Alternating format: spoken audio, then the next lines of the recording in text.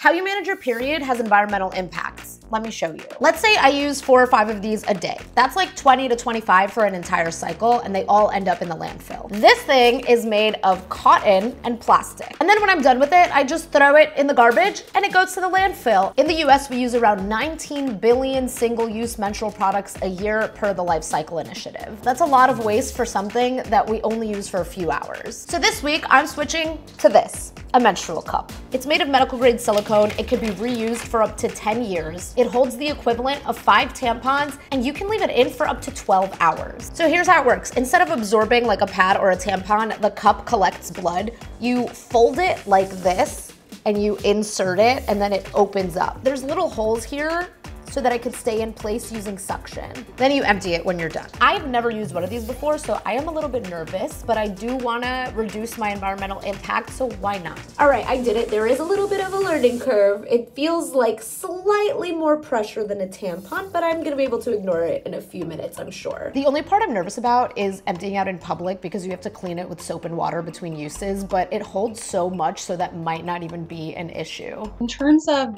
the menstrual cups and for people who have IUDs, they can be more challenging because of that suction effect in terms of potentially disrupting the IUD placement. They're generally going to be latex free, which is very nice for people who may have a latex allergy, but if you're sensitive to rubber or silicone, that may be an issue. If this freaks you out, totally fair. There's also period underwear, which has a built-in absorbent layer, reusable pads that you can toss in the wash, and even menstrual discs, which you insert like a cup, but they sit differently and they don't use suction. So after a week of using it, am I a convert?